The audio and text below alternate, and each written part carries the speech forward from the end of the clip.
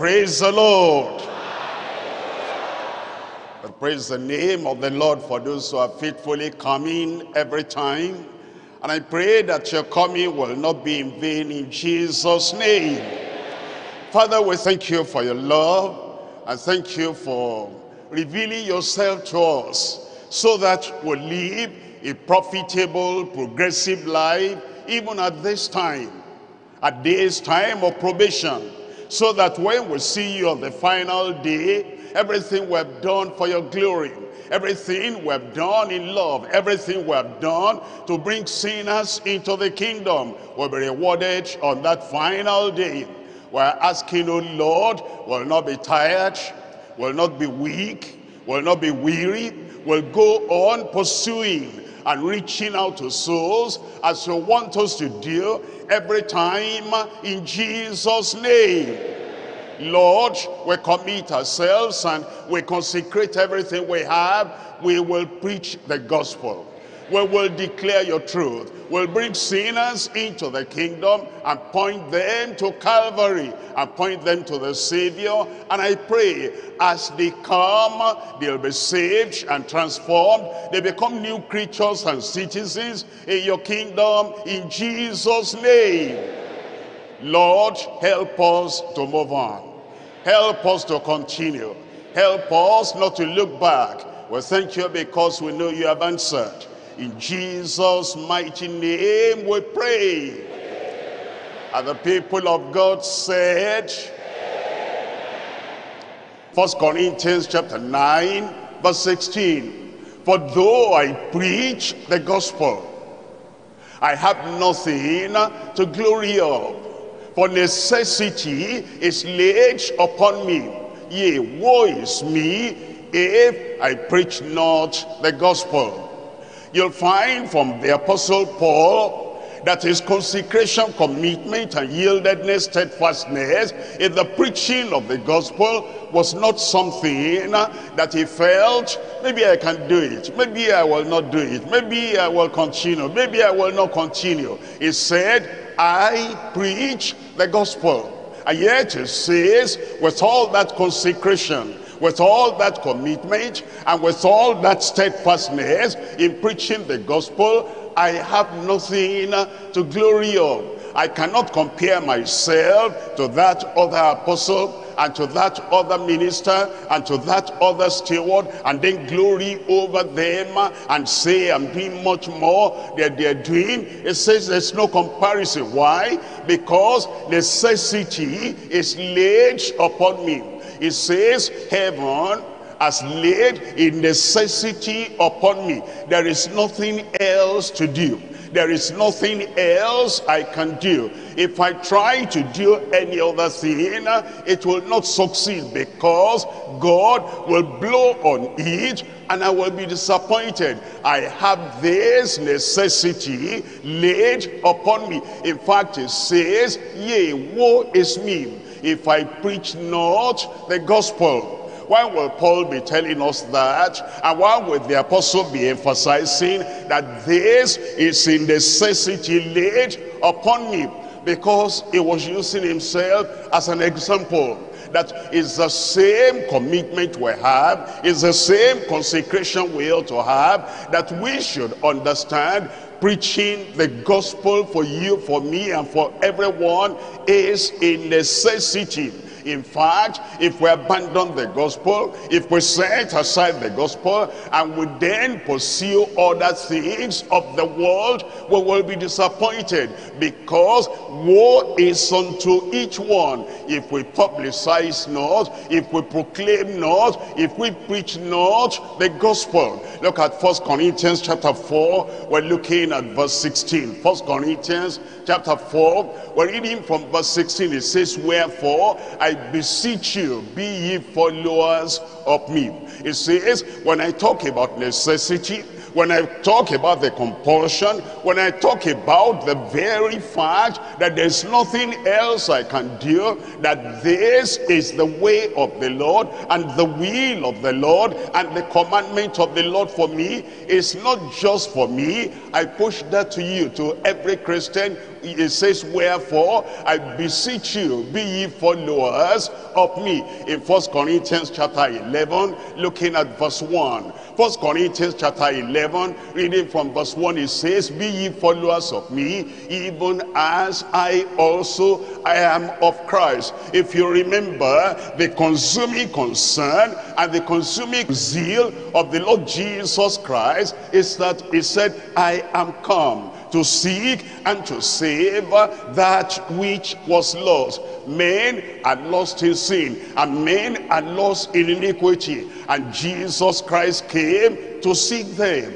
to bring them to repentance. He says, I am come to lead them, sinners, to repentance. And he says, Paul the apostle said, you follow me, and as I am following Christ, Christ's zeal and Christ's concern and the compulsion on Christ is that he will save the lost. And that is the same that he has for you and for me today. And I pray that this ministry and this assignment and this duty and this responsibility of preaching the gospel, we will take it as Christ took it in Jesus' name. And we will pursue it as the apostle Paul pursued it, every one of us without exception, in Jesus' name.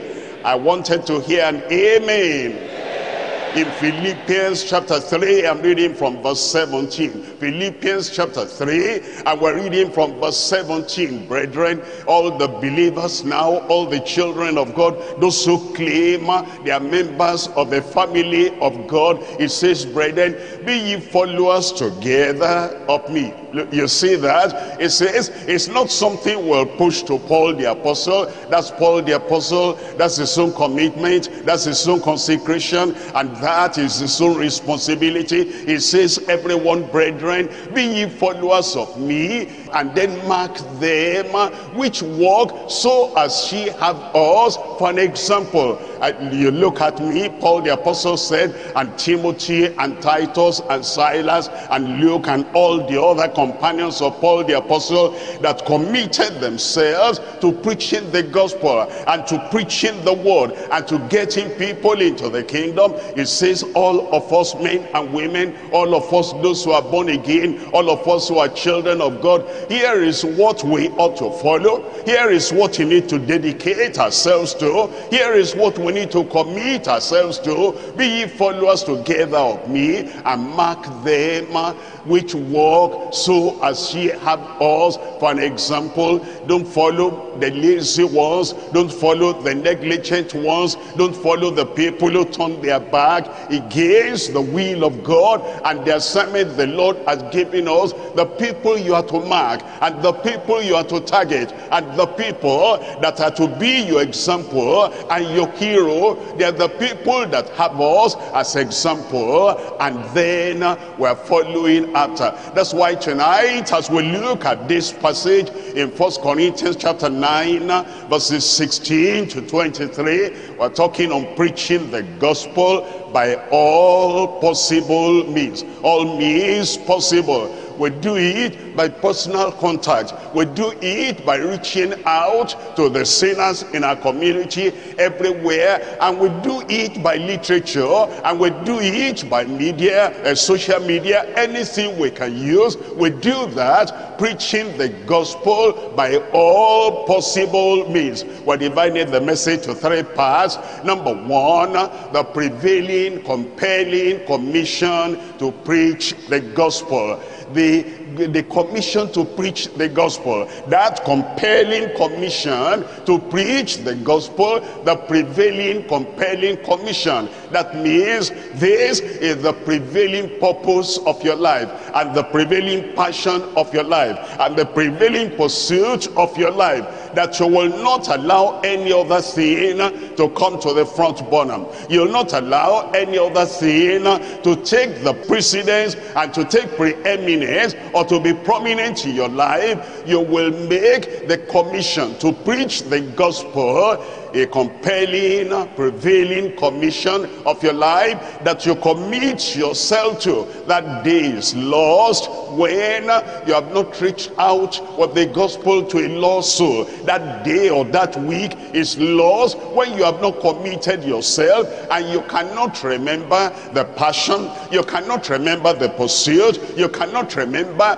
the excitement you have in preaching the gospel and making somebody know that Jesus and Jesus only is the Savior. Point number 2, the purposeful, convincing consecration in pursuing his goal. That's the goal of Christ, his goal. And if you're a child of God, Christ lives in you, and you live in Christ, and his goal becomes your goal. His passion becomes your passion. His pursuit becomes your pursuit. His interest becomes your interest. And you are committed to that goal, and there's no other goal, maybe making money or going into business or having this or having that. There's no other goal that competes with this goal of preaching the gospel, preaching the word to the lost and bringing them into the kingdom.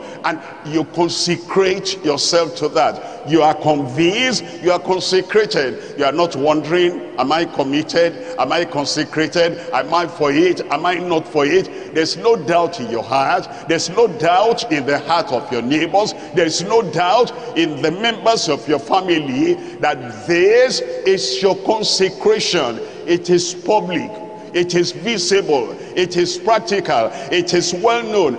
Here is a believer that he is convincingly committed to the preaching of the gospel, and it is purposeful. It is not just to fulfill all righteousness, it's to bring sinners out of their sin, out of darkness, into the marvelous light of the gospel of the Lord Jesus Christ. Point number 2, the purposeful, convincing consecration in pursuing his goal. Point number 3, the proper, consuming concern for the people of God.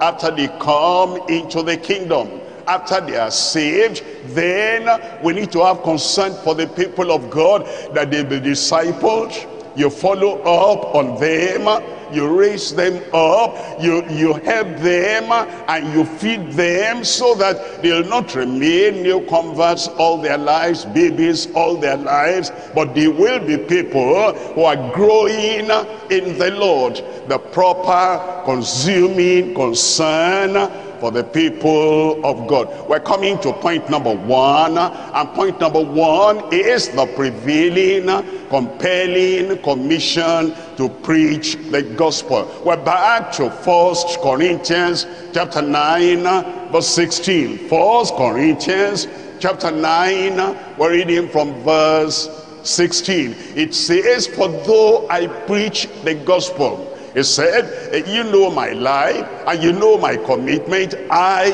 preach the gospel." Corinthians, there's no doubt in your heart, when I came to you, I didn't get involved with any other thing. I preach the gospel. And he said you can check up every other place I've gone, Thessalonica or Ephesus or any other place, and the province of Galatia. I preach the gospel. That's the compelling commission that I have. And he says, though I preach the gospel, I have nothing to glory of, for necessity is laid upon me. Yea, woe is me if I preach not the gospel. Why did he say that? Because of the commission the Lord had given him. Look at Acts chapter 9 in verse 6. Acts chapter 9, we're reading from verse 6. It says, "And he trembling and astonished said, Lord, what wilt thou have me to do?"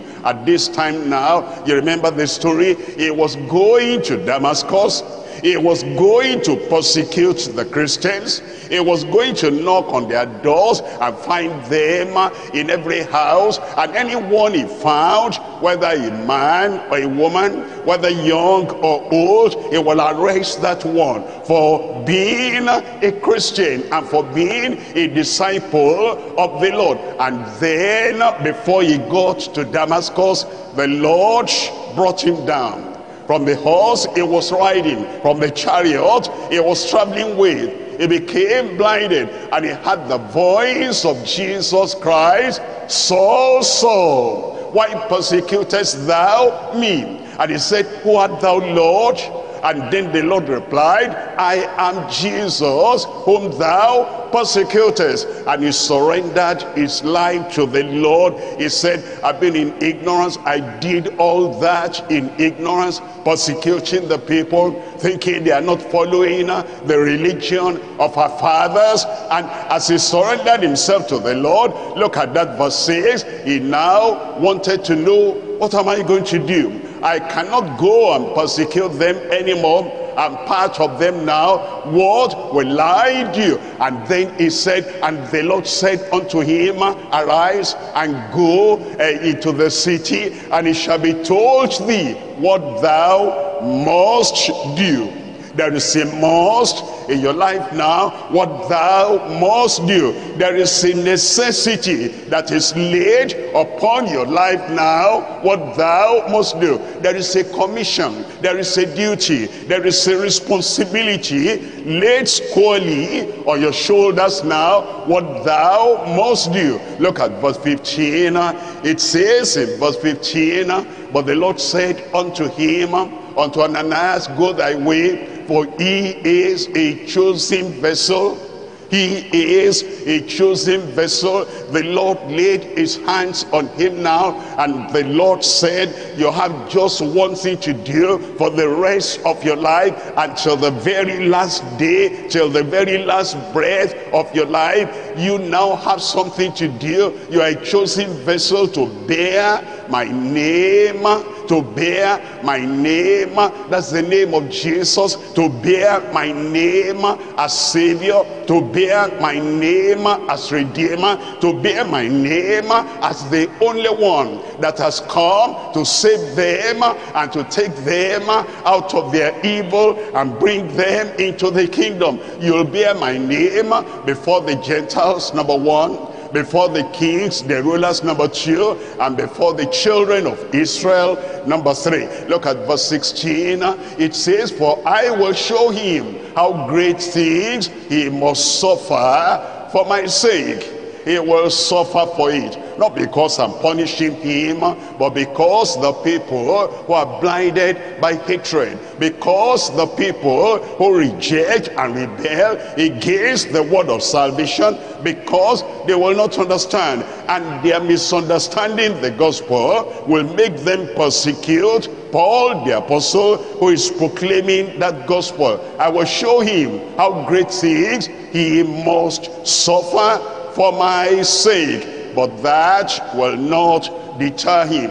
That will not slow him down. That will not hinder him, because necessity is laid upon me. Woe is me if I preach not the gospel. Let's come back to 1 Corinthians chapter 9 verse 17. In 1 Corinthians chapter 9 verse 17, for if I do this willingly. You know, there are different ways we can do something we have to do. We can do it willingly. We can do it unwillingly. We can do it cheerfully. We can do it with grumbling. We can do it with pleasure. And we can do it unpleasantly. We can do it murmuring. But Paul the apostle said, I have to do this.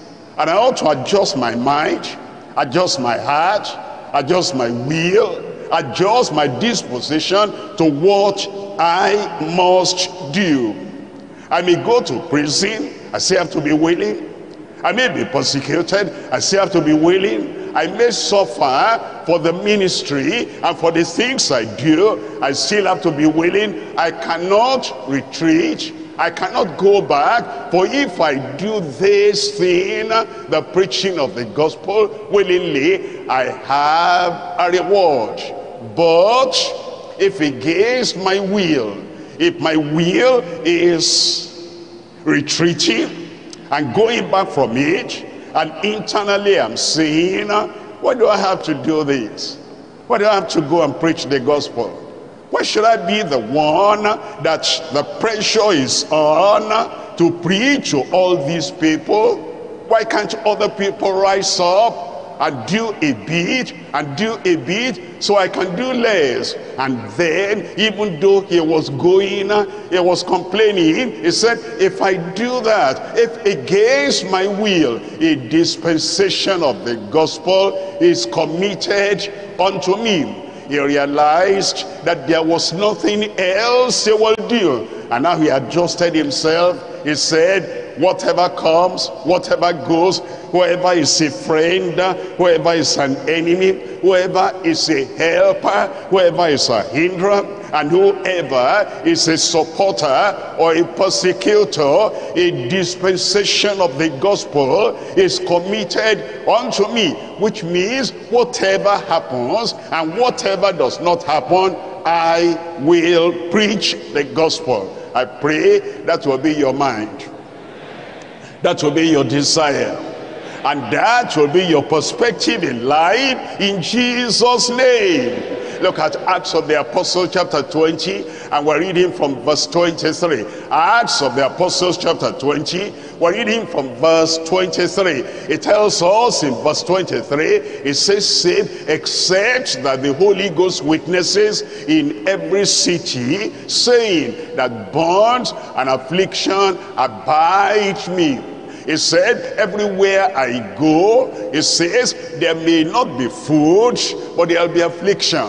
There may not be friends, but there'll be bonds. There may not be pleasure, but there will be bonds and affliction. It says, affliction and bonds abide me, my constant companion, everywhere I go. And yet, look at what he said in verse 24. In verse 24, it says, but none of these things move me.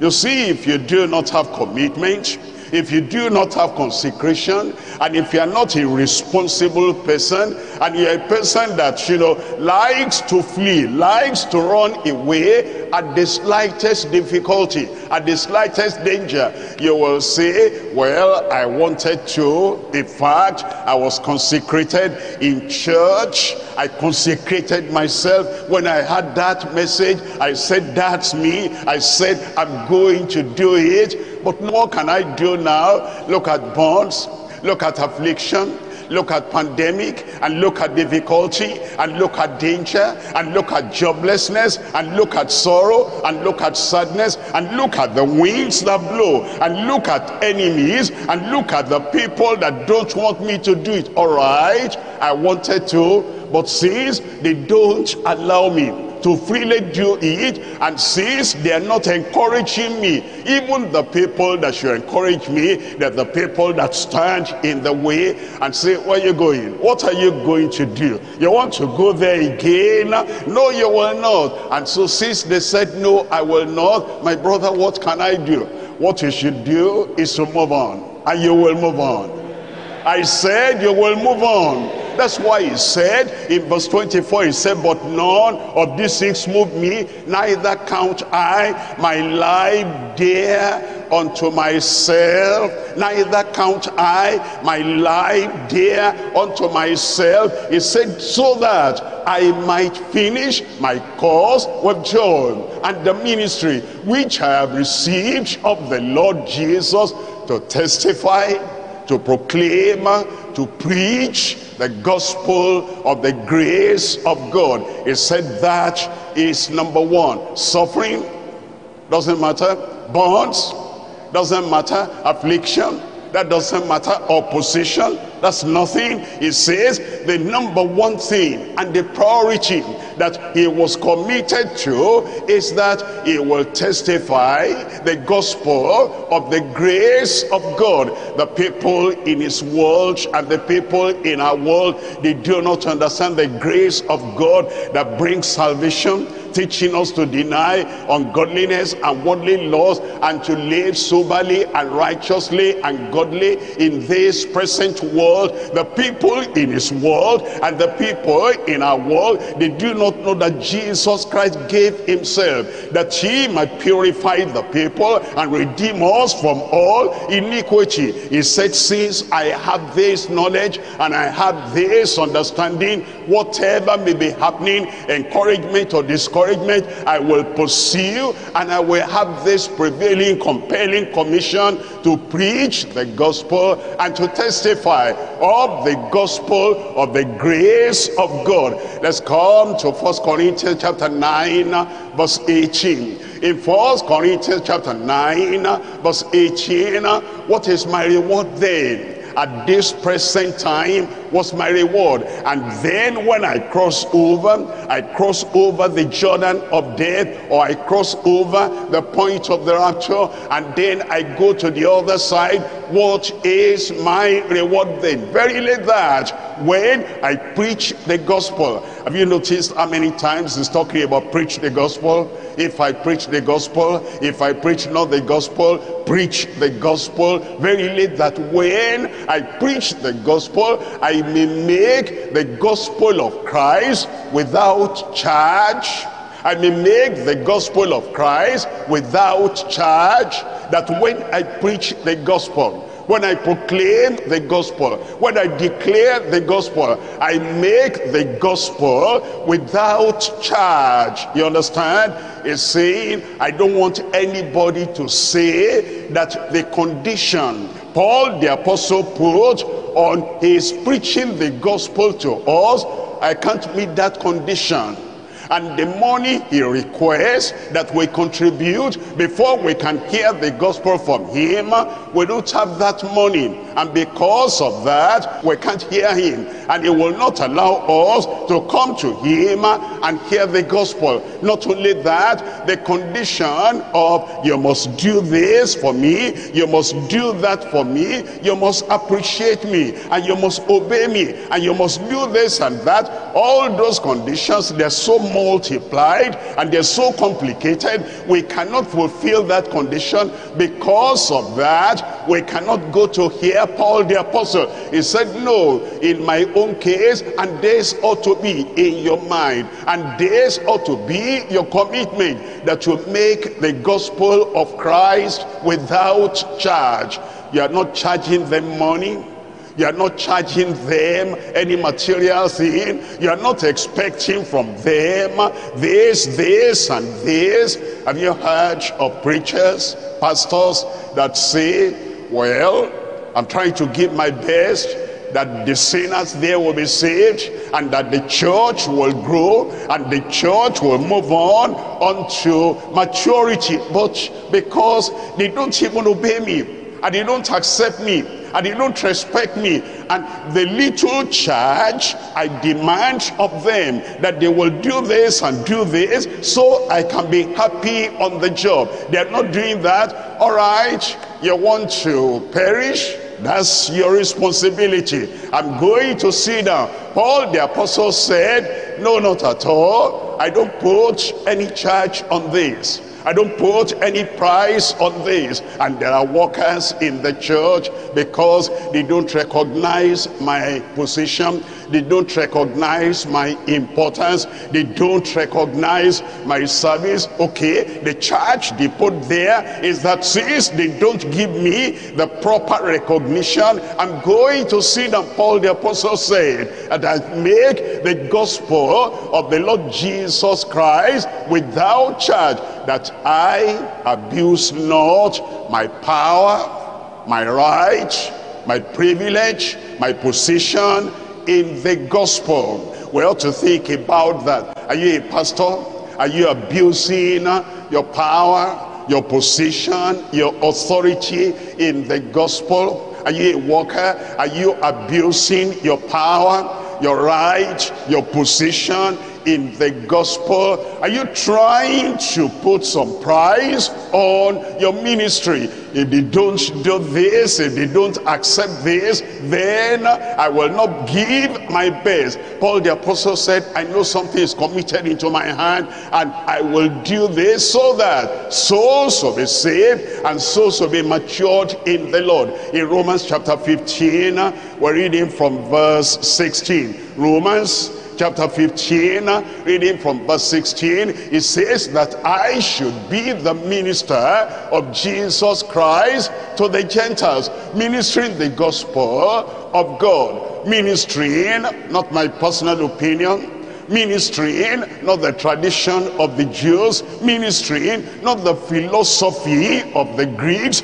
ministering not the enlightenment of education, ministering the gospel, the good news of God, that the offering up of the Gentiles might be acceptable, being sanctified by the Holy Ghost. I pray God will give us that same mind that he gave Paul the apostle in Jesus' name. Look at 1 Corinthians chapter 10, verse 33. 1 Corinthians chapter 10, we're reading from verse 33. It says, even as I please all men in all things, even as I please all men in all things. What does that mean? When he came to the barbarians, he spoke in such a way that the barbarians did not feel ashamed that they were barbarians. He spoke in a language they will understand. When he came to the Greeks, he spoke at their level, that they will understand that he could be at their level. When he came to the Jews, he spoke to them from the Old Testament scriptures, and he said everywhere he went, he was not there to please himself. He was there to please all men in all things, not seeking my own profit, not seeking my own promotion, not seeking my own pleasure, not seeking my own wealth, but the profit of many, that they may be saved. That they may be saved. As you go out to preach the gospel, as you go out to proclaim the good news of the Lord, there is one purpose in your mind, and there is something you have in your heart, that they may be saved. Because whatever grammar you blow, and whatever scriptures you quote, and whatever depth of knowledge you exhibit, if they are not saved, the purpose of preaching is lost. It says that's the reason why I'm going out, and that's the reason why I'm preaching the gospel. I'm not pleasing myself. I'm not looking for my own profit. I'm not looking for my own pleasure. I'm not looking for my own satisfaction. But I please all men in all things, in all things, in all things, that they may be saved. I pray God will give every one of us that same consecration and commitment in Jesus' name. A good amen. Luke chapter 9. We're reading from verse 23. In Luke chapter 9, verse 23, and he said unto them all, and Jesus said unto all the disciples, and he said unto them all, if any man come after me, let him deny himself. You know, if you're going to come after Christ, and you're going to live like Christ lived, and you're going to do what Christ could have been doing now if Christ were here, seeking to save the lost. If you're going to do anything and you're following after the footsteps of the Lord Jesus Christ, you will deny yourself. But you know, if you just go out, a believer, I'm a soul winner, you cannot even deny yourself. You are hungry, that is the end of the day. you are thirsty, that's the end of the soul winning. And then you have a little hurt on your toe, that's the end of outreach. Any little displeasure, and that is the end. So and so did not greet me, and did not look at me favorably, and did not do things. Maybe they don't even like me, and they don't want me to be in their midst. A little thing will make you to step back and say, I'm not doing it anymore. The Lord said, if you are going to follow him and follow his pattern of life, and follow him in evangelization, and follow him in everything you have to do, you must deny yourself and take up your cross daily and follow him. Look at verse 59 in that chapter. In verse 59, and he said unto another, follow me. And he said unto another, follow me. But he said, Lord, suffer me first to go and bury my father. My father just died, and I need to wait behind. I was still planning, I was still organizing it. When I finish, and when we've gone through all the rites and ceremonies, then I'll think about it and come back. In verse 60, it says, in verse 60, Jesus said unto him, let the dead bury their dead, but go thou and preach the kingdom of God. That's how important, that's how essential, that's how indispensable the preaching of the gospel is. Let the dead bury their dead. Let the people who can handle the things in the world, they'll handle it. Whether you are there or you are not there, they might insult you, they might abuse you, they might persecute you because you are not there, but they will do it, and you go and preach the kingdom of God. In verse 61, and another also said, Lord, I will follow thee, but I will follow thee, but there are people that put a but to their consecration, a but to their commitment, a but to their vow, a but to the promise they are making to the Lord. Another also said, Lord, he called him Lord. He said, I accept you as the Lord of my life, as the director of my life, as the controller of my life, and I will follow you. But let me first. There are people, they put themselves first. Before the salvation of the people, they are first. And before the restoration of the backslider, their own idea and their own pursuit is first. And before they obey the Lord, what they plan to do, what they want to do, how they are going to make a success of the business of the world, take a job there, take another job there. They want to combine 2-3 jobs so they can make more money. Me first. He said, let me first go bid them farewell, which are at home at my house. Look at verse 62. And Jesus said unto him, no man in that generation or in this generation, no man until Christ comes, no man in the church, no man anywhere, no man having put his hand to the plow and looking back his feet for the kingdom of God. Just looking back, like Lord's wife, is no more fit for the kingdom of God. If those who look back are no more suitable and no more acceptable in the kingdom of God, how about those who turn back? How about those who go back? How about those who say, I cannot anymore? We cannot be doing evangelism the way we did it. About 20 years ago, I wasn't married at that time, but now I'm married, and now I have children, and now I have to take 2 jobs and 3 jobs. I have to make ends meet, and so I cannot continue. Jesus said, no man having put his hand to the plow and looking back is fit for the kingdom of God. Necessity is laid upon every believer, and woe is any believer who will stop preaching the gospel because of the challenges of the day and because of the challenges of the time. The Lord will grant us understanding, and the fire of the Lord and the fire of the Holy Ghost will burn in every heart again, in Jesus' name. we will obey the words of Christ. Let's come to point number 2 now. Point number 2 is the purposeful, convincing consecration in pursuing his goal.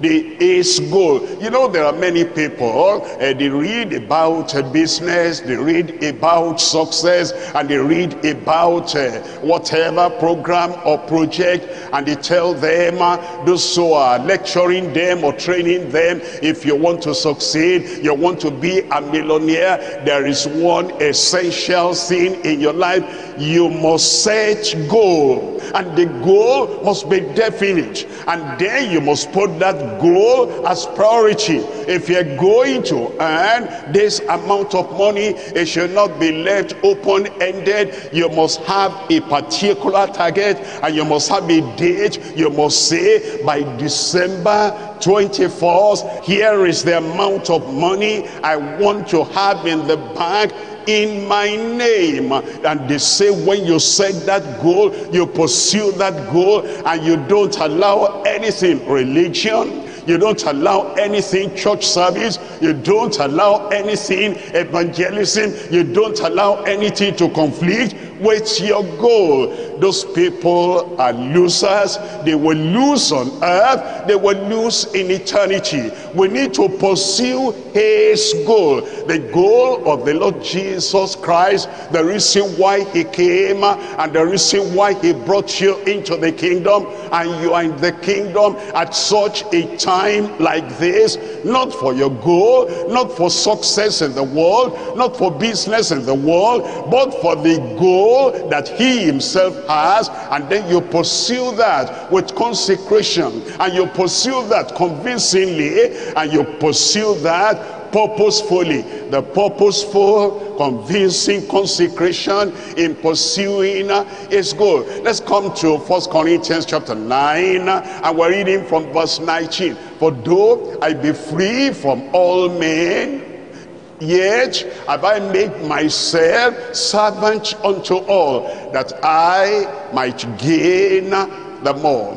He said, I am free from all men, and I could have any goal for myself, and I know my constitution, and I know my determination, and I know my diligence, that if I set my heart on anything to target and to get it for myself, I will. That's the kind of person I am. But he said, even though I could do that, and then forget about the needs of the Gentiles, and forget about the salvation of the Jews, and forget about the commission the Lord had given me, he said, though I be free from all men, yet have I made myself. They are not compelling me. No church is making anything compulsory for me. No Corinthian, no Ephesian, no Thessalonian is putting any pressure on me. This is my personal consecration. Yet have I made myself servant unto all. Why? That I might gain more Gentiles, that I might gain more Jews, that I might gain more philosophers, and bring them into the gospel of our Lord Jesus Christ. That's what the Lord wants every one of us to do. And that is the example that the Lord Jesus Christ has laid. He made himself poor, that through his poverty ye might be rich, spiritually rich, and then you might be rich in faith and rich in good works. It tells us about the life of Jesus in Philippians chapter 2, reading there from verse 4. Philippians chapter 2, reading there from verse 4. Look not every man on his own things, my program, my project, my success, my goal, my achievement, my pursuit, my determination, and what I set my mind to have for myself. Look not every man on his own things, but every man also on the things of others. How will others get saved? That's what we look at. How will others be established in the kingdom? That's what you look at. How will others be well discipled for Christ? That's what you look at. How will others grow and mount up with wings as eagles? That's what to look for. Don't look at, what am I going to suffer? What pleasure will I need to deny myself of?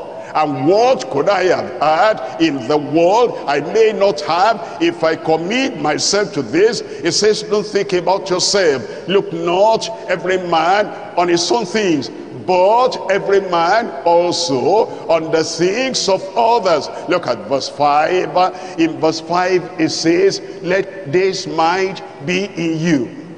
Let this mind be in you. Let the mind of Christ be in you.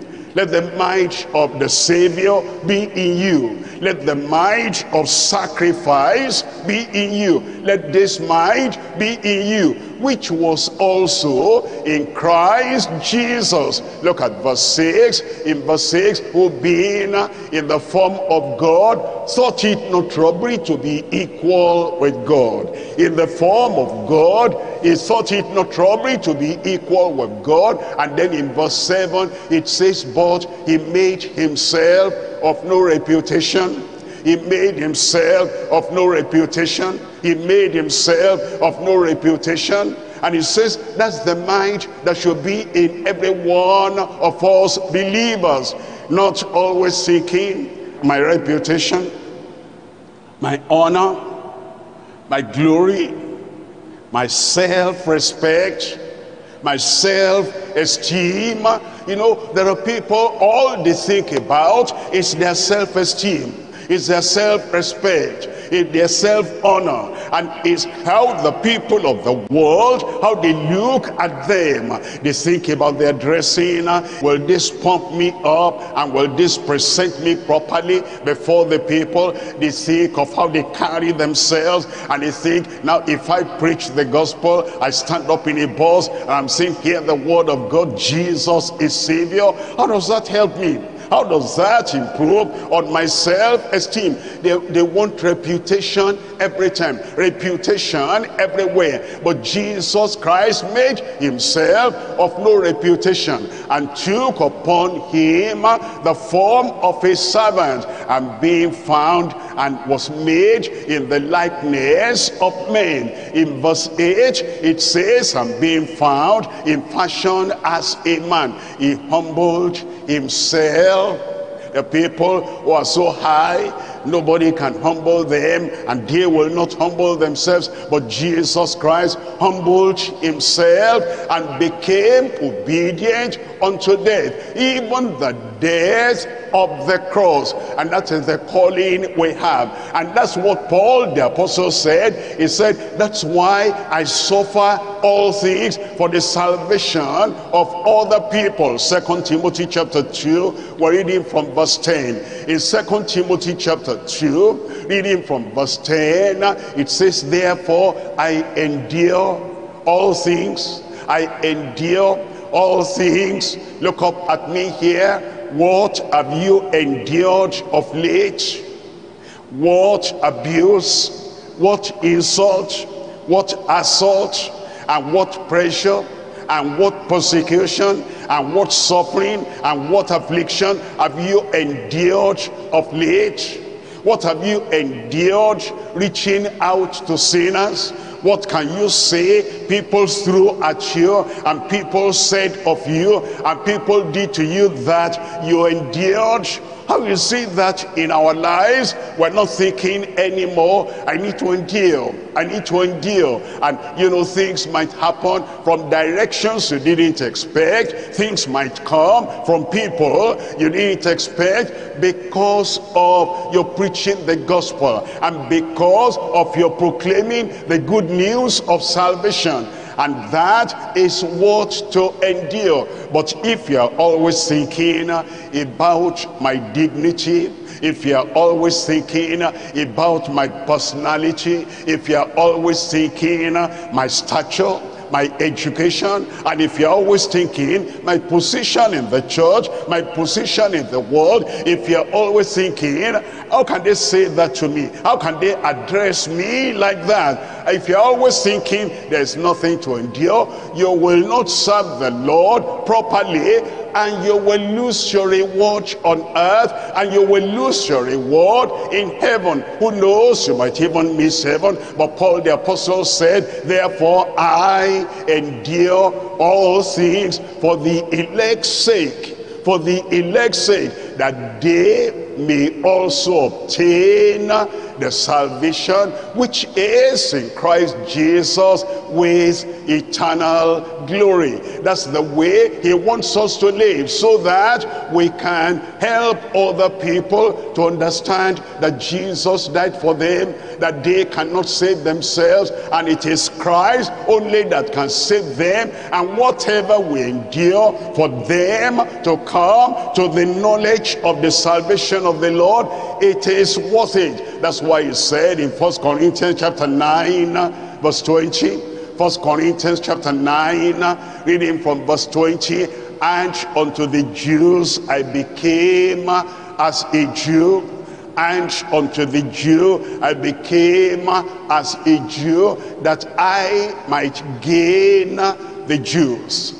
That I might gain the Jews. What did he mean by that? Unto the Jews I became a Jew. As a Jew, when he got to the synagogue, he took the scripture that the Jews believed, that the Jews accepted, and he read it to them, and he explained it to them, and he said, fathers and brethren, this is the word that God spoke to our fathers. He identified with them as a Jew, and what they have written is now fulfilled in the generation of their children, and we are those children, and eternal life is provided for us through the Lord Jesus Christ, as our prophets have written. Unto the Jews I became as a Jew, that I might gain the Jews. To them that are under the law,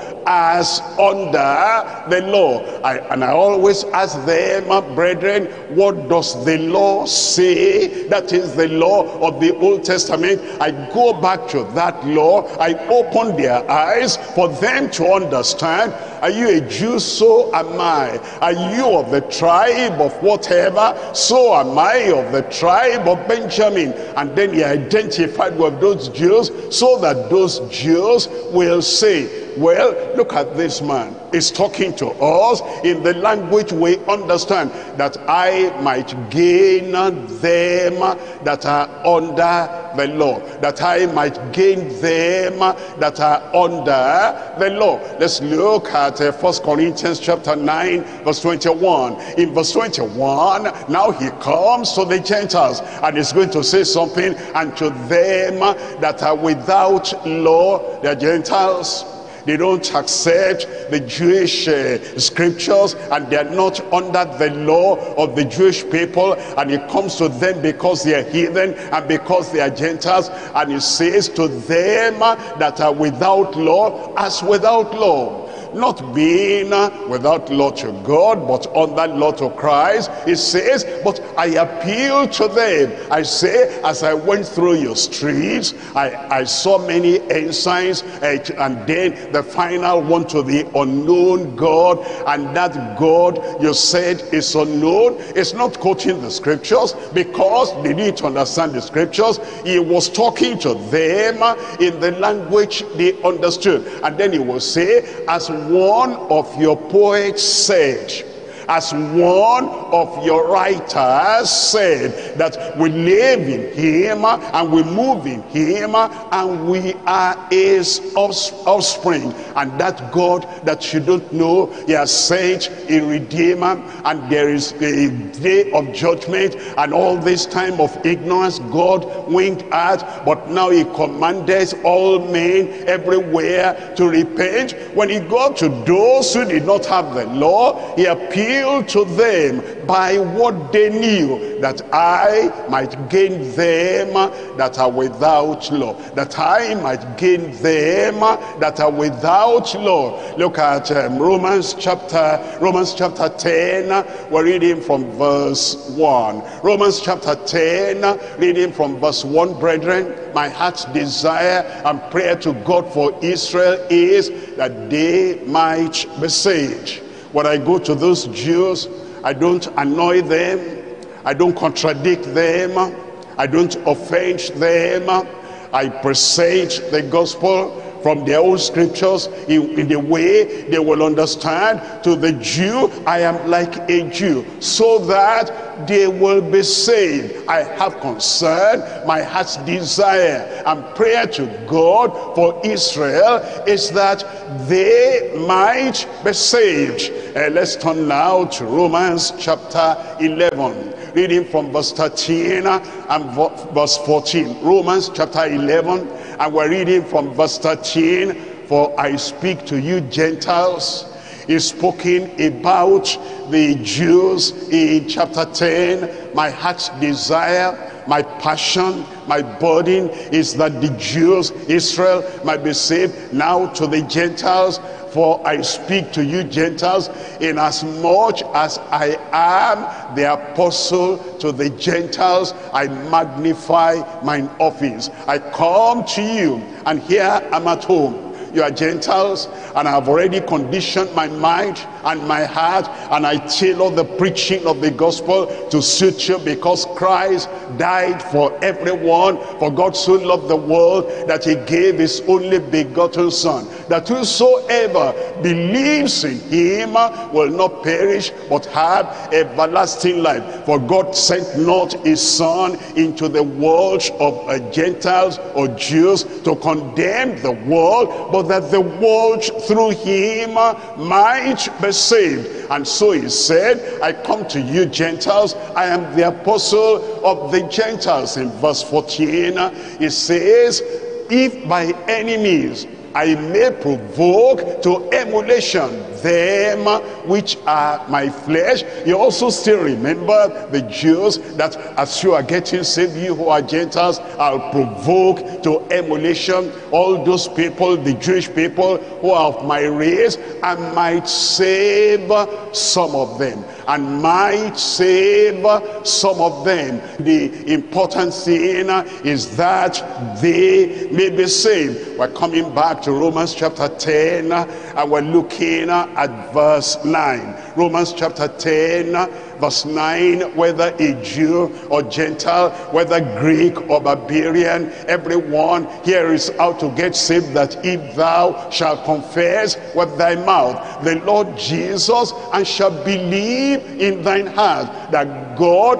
has raised him from the dead, thou shalt be saved. In verse 10, it says, for with the heart man believeth unto righteousness, and with the mouth confession is made unto salvation. Verse 13, in verse 13, for whosoever, a Jew or a Gentile, for whosoever, a barbarian or Greek, for whosoever, illiterate or philosopher, for whosoever shall call upon the name of the Lord shall be saved. In verse 17, so then faith cometh by hearing. Faith cometh by hearing. And when you are talking to the Jews, you are not going to say anything that will make them block their ears.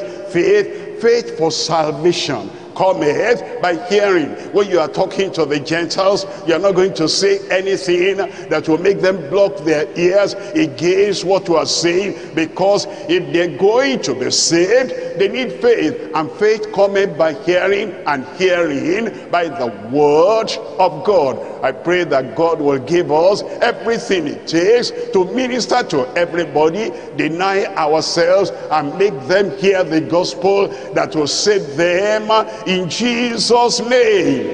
Amen. Look at now point number 3. In point number 3, the proper consuming concern for the people of God. Consuming concern. You know, when you have concern, it may be kind of a superficial concern. It's like when you put water on the kettle, and then you put a lid on it. The water might be warm. It will not affect the lid. And then it might become hotter, may not affect the lid. But when it gets to a particular boiling point, and then the steam coming out will throw up the lid. That's the kind of zeal we're talking about. A zeal, a concern, a passion that consumes you, that you are thinking, if this person I talk to every time, if this person I see every time, at the end of her days, at the end of his days, will go to the other side and spend eternity on the other side. What a pity. What will happen?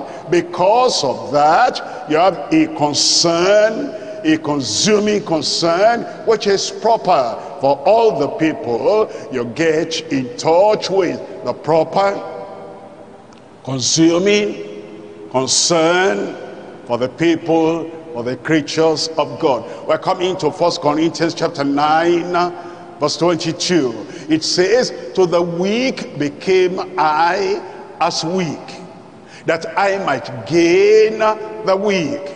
I am made all things to all men, that I might by all means save some. By all means save some. Some people are lonely, and the only way, the means we can use in getting them to listen to the gospel is getting near and solving the problem of their loneliness. Some people are sick and they don't have anybody to take care of them, and the only way we can make them listen to anything we say at all is to take care of them and pray for them. Some people are afflicted and they feel jolted and cheated in life, and they say they don't trust anybody anywhere anymore, and they're living like a lone ranger. And the way we can help them is to get near and diffuse all those thoughts they have in their mind. Some people are poor and they do not have anything wherewithal they'll take care of themselves, and the only way we'll get their attention is to provide for some of their material needs. Some people are so religious and they are dead and buried in their religion, and the only way we can get to them is to be interested in them and ask them questions. I see that you are very religious. I see that you are very devoted. I really appreciate your kind of devotion. And now he's going to open up and tell you why is that religious, the religion of their father, the religion in their family, why is committed to that. And as he now talks, he's able to open up and he's going to ask you, how about you? What do you think of religion? And you say, well, you know, religion is a way of man trying to find God. And there are many, many religions. But you know, I don't like to talk about religion. They're just trying to find God, but they're not finding God. I want to talk to you about righteousness. God is righteous. He doesn't think of religion. And the only way you can please the Lord is to have the righteousness of Christ, the perfect one, and he can transfer that to your account. How can that happen? Well, you get him talking, you get him also to listen to the weak. I am as weak, that I might gain the weak. I am made all things to all men. All things to all men. The educated people, all they're looking for in life is, I must be happy. I want to be happy. And you confront them and you say, oh, what's this happiness? Happiness, let's talk about it. How do you define happiness? And they say, you know, if I have all the money that I really want, and I get this and I get that, I will be happy. And you say, what if you had all the money in the world, and then your wife feels neglected and abandoned? Will you be happy? What if you had all the money in the world and your children are not taken care of, and your children are saying, Daddy, Daddy, we miss you? If you have less money and we have more of you, we will be happy. This will be a good family. If you travel here, travel there, and you have all this popularity, and then internally you are empty, what will happen to you? Have you heard of many millionaires that kill themselves and commit suicide because life is empty for them? You get to them, you make them understand that what they are pursuing in life doesn't amount to anything at all. And because you know people, you know their heart, you know their mind, and you know what they're seeking for, and then you say, I am made all things to all men. I'm at home with everybody. I can interact with them. I can talk to them. The purpose is that I might by all means save some.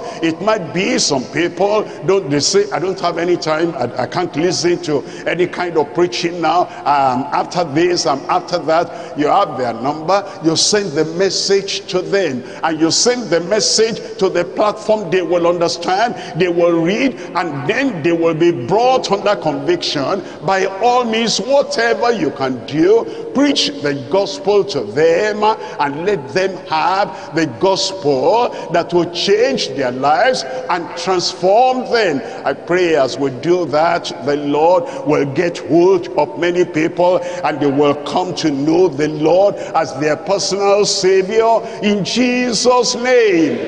Give me a good amen. And let's come to Hebrews chapter 2. Hebrews chapter 2, we're reading from verse 3. Hebrews chapter 2, reading from verse 3. How shall we escape if we neglect so great salvation? How shall we escape? How will you escape if you have all the knowledge of the Bible, but you neglect so great salvation, which at the first began to be spoken by the Lord, and was confirmed unto us by them that heard him? If you are born again, and your acquaintances and your friends and your co-workers and your co-tenants are not born again, you cook in the same kitchen, you bath in the same bathroom, and you are very familiar, yet you never tell them about salvation. How shall they escape if they abandon, if they reject, if they neglect so great salvation, which at the first began to be spoken by the Lord, and was confirmed unto us by them that heard him? Salvation is available for everyone, and eternal life is available for the Jew, for the Gentile, for you, for your friends, and for everybody. But you must take a step and accept, because in 2 Peter chapter 3 verse 9, 2 Peter chapter 3 verse 9, the Lord is not slack concerning his promise, as some men count slackness. The Lord is not slack. He said Christ will come. Why has he not come? He said the rapture is imminent. It can happen anytime, from any moment from now. Why has it not happened? The Lord is not slack concerning his promise, as some men count slackness, but is long-suffering towards what? Long-suffering, not only toward one person, towards what? Your dad, your mom, towards what? Your children, your daughter, your son, towards what? Your friends and your neighbors, towards what? The Lord is long-suffering towards what? Not willing that any should perish. When you have the same mind as God, the same mind as Christ, and you're not willing that anybody should perish, you'll talk to them, you alert them, you will tell them the good news of salvation. You'll tell them, no matter how good they think they are, there is no other name given under heaven whereby we must be saved. It's only the name of Jesus. They must believe on the Lord Jesus Christ before they and their household can be saved. That is what will happen, that they will not perish, because God is not willing that any should perish, but that all shall come to repentance. All shall come to repentance. It tells us in Titus chapter 2, reading from verse 11. Titus chapter 2, reading from verse 11. The grace of God that bringeth salvation is all by grace. Jesus Christ has paid the price. He has shed the blood, and now all the people need is the information. All that the people need is the revelation that Jesus Christ has provided salvation, and they will not have that revelation except you tell them, except you proclaim, except you publish the good tidings, the gospel of the Lord. For the gospel of God that bringeth salvation. If you're preaching the gospel, the way of salvation must be very clear. Repent, believe on the Lord, and hold him as the only one that can save you. The grace of God that bringeth salvation has appeared to all men. In verse 12, it says, teaching us that denying ungodliness and worldly lust, if they're going to be saved, that's important. They deny ungodliness, they reject ungodliness, they abandon unrighteousness, they turn away from all occultism and from all paths of darkness, teaching us that grace of God that brings salvation, that appears to you, that appears to me, that appears to the people you are talking to, and you are revealing the mind of God to. That grace of God that brings salvation teaches us that denying ungodliness and worldly laws, we should live soberly. When that salvation enters, when we have that salvation, we become real children of God, transformed and changed and become new creatures in Christ. We should now live soberly and righteously and godly in this present world. We live that life that shows that Christ has entered. The Savior has taken control of our lives, and the Savior is now in charge of our lives. It says in verse 13, looking for that blessed hope and the glorious appearing of the great God and our Savior Jesus Christ. In verse 14, who gave himself, is paid the price, is done everything there is to do. He has satisfied the demand of the Heavenly Father, and all your sins and all their sins have been placed on Christ. And because he has borne the punishment of everyone, and the punishment for sin, for one sin, for any sin, cannot be paid double, and the punishment cannot be paid 2 times. If he has paid the price, if he has given himself, and now salvation is available, all they have to do, your friends, all they have to do, your relations, all they have to do, your neighbors, all they have to do, the people you are preaching the word of God to, all they have to do is to accept Jesus Christ, who is their substitute, who has borne the punishment for them. And then when they are born again, they also receive him now as the sanctifier and the purifier. He has done everything there is to do. He gave himself for us, that he might redeem us from all iniquity, and purify unto himself, and purify unto himself, unto himself. They don't get saved and remain on the field. They don't get saved and remain in the wilderness. They don't get saved and remain in the world. They come to him, they abide in him, because he pardons them to bring them unto himself. He purifies them, he sanctifies them to bring them unto himself. A peculiar people, zealous of good works. And as we go out and reach out to people, and we show them that everything God should have done for the salvation of humanity, he has done, we bring them to decision that they will decide and invite Jesus into their hearts and receive the salvation of the Lord. We're sure then in 2 Corinthians chapter 6, reading from verse 2. 2 Corinthians chapter 6, reading from verse 2. For he says, I have heard thee in a time accepted, and in the day of salvation have I succored thee. Behold, now is the accepted time. Behold, now is the day of salvation. All the people we contact will make them to understand. Some of them might say, this is a street, this is a straight road. Can I get saved here? Now is the day of salvation. Or it may be in their own house. Do I need to follow you to church? And then in church, I'll repent. In church, I'll get saved. Here, you can get saved here. Now is the day of salvation. We don't know what may happen tomorrow. Therefore, you are not going to allow anybody to say, I'll wait another time. I'll wait another opportunity. Behold, now is the day of salvation. The word is your mouth, and as you go out and proclaim that gospel, that good news, like Paul the apostle, like the Lord Jesus Christ, like the apostles of the Lord Jesus, as they did it, and many people turned unto the Lord, you will do it. Many will turn to the Lord in Jesus' name.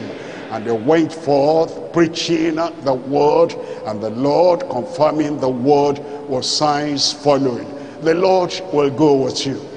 The Lord will be with you.